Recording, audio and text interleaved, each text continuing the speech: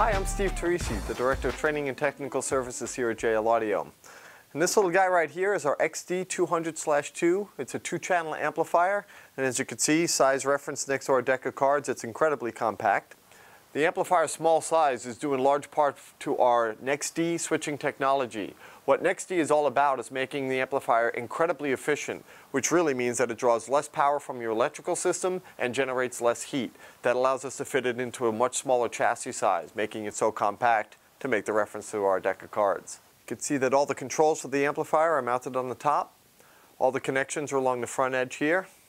The input section right here features a balanced differential input. It's a fancy way of saying that you can hook it up to virtually any source unit, including a factory source unit, and it gets rid of all the pops, ticks, whistles, buzzes, you name it, allowing for a clean signal to go through the amplifier. It also has a preamp out, so you can put on a second amplifier down the road. If you want to do a subwoofer amplifier eventually, you have the capability right through this amp. The amplifier features a fully adjustable electronic crossover. All the components are studio grade, so you don't have to worry about any signal degradation whatsoever. This one actually has a high pass or low pass, adjustable from 50 to 500 Hertz.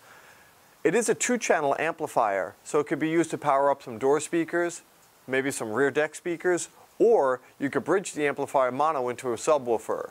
The XD200 also allows you to take advantage of the HD-RLC, which is sold separately, and this could be used to adjust the level of the amplifier from a remote location like the front of the vehicle. The XD200, much like all of the XD amplifiers, features our advanced rollback thermal protection.